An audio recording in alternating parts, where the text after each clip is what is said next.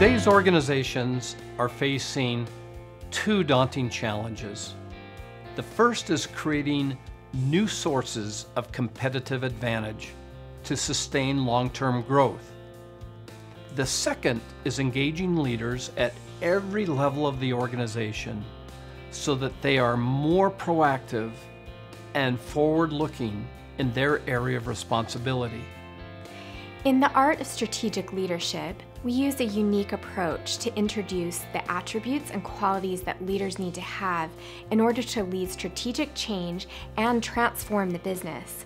Because organizations expect leaders to anticipate and be more proactive than ever before, we've used a practical field experience to help you discover how you can leverage strategic leadership skills. This will allow you to shape the future while still delivering on short-term results and expectations.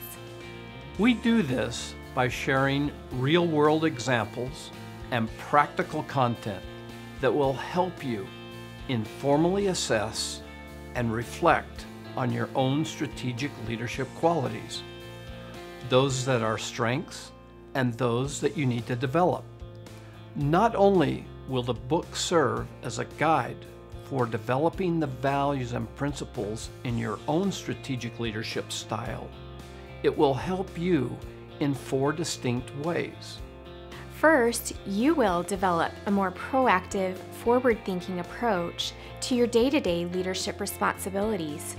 Second, you will learn to approach strategy from a short-term and a long-term perspective. Third, you'll become a more effective catalyst for change.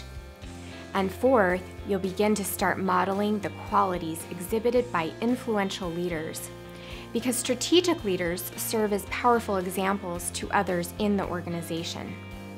The qualities and traits demonstrated by strategic leaders spread rapidly to those around them, empowering people at every level to take a more active role in meeting the demands of the future.